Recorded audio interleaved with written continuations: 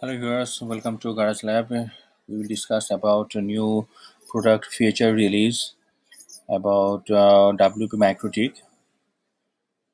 We will add a Cacti reporting system into our WP Mikrotik. Now you can easily view Cacti reports and filtering options in our WP Mikrotik control panel.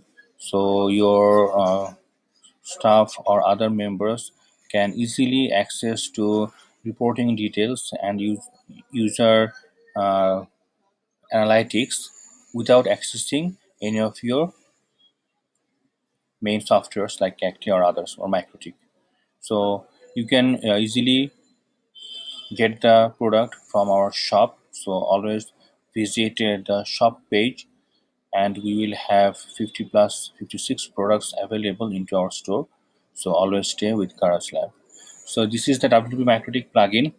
It's a very helpful plugin for ISP users and internet users. You can configure and easily manage all the uh, internet and ISP related informations pretty smoothly without Linux or other complex knowledge.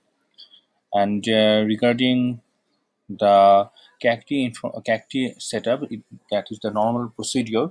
We just need to set some configuration into our WP Mikrotik management system. So let's jump into the system, and after you install the WP Mikrotik,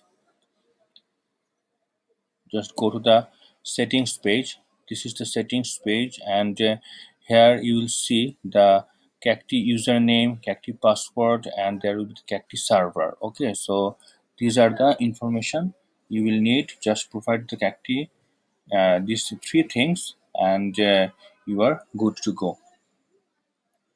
Then just go to the Cacti link.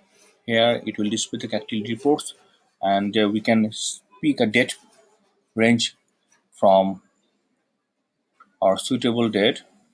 For example, we want to see this and up to this. Okay, and we will set a username, Cacti username, POE username, and just click the submit button, and we will see the detailed information here. Okay, you see all the informations are available from September to.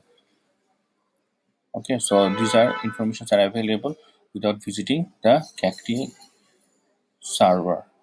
Okay, so let's see more narrow information like from 20 to 22, and if you visit it, you see here it will display the required information here. Let me, so if you set this information and set this information and the username, so it will display the username into this window. Okay, and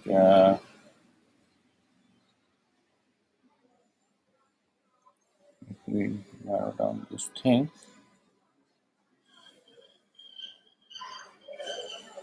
it will be more narrowed down the system.